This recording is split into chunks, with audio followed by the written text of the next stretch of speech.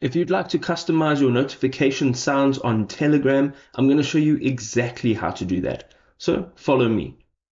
So in the Telegram app, you're going to go over to the left-hand side, right at the top. You're going to hit the three lines and you're going to go down to settings. Now from settings, you can see that there's notifications and sounds. We're going to open that up, and from here, you can change the notification sound on Telegram for each one of these.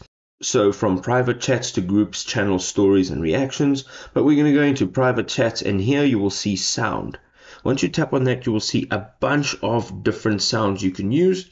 You can also go up to the upload sound, and you can upload a sound from the Telegram tones and use that. Now once you've set that, you can go back and set your tones for your notifications on any other one of these chat styles.